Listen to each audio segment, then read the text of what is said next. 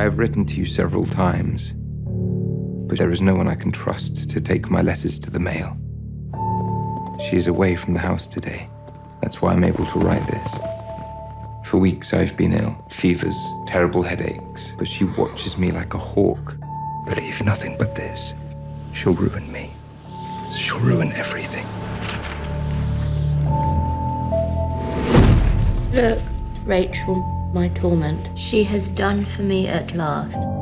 Whatever it cost my cousin in pain and suffering before he died, I will return in full measure upon the woman that caused it. She's here. What are you going to do with her? Confront her.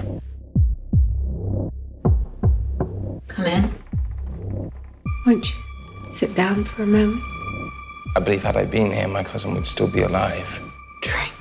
He didn't trust anyone at the end, and I found myself living with a stranger and wanted to hurt me.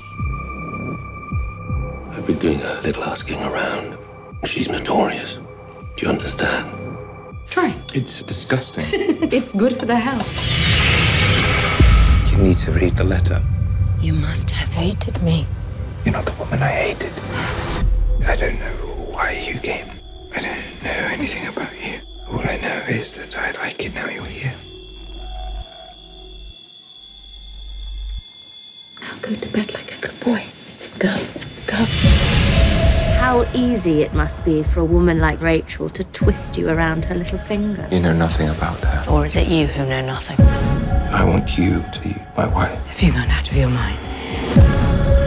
Where do you go? Can't you let me be a person in my own right? A woman who's making her way in the world as she wishes.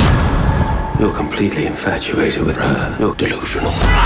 Stay away from me! Don't close the door. I cannot be alone with you. I've been worried about you. The headache, the sickness. This is a special batch. I've made it double straight. You could lose everything. Everything.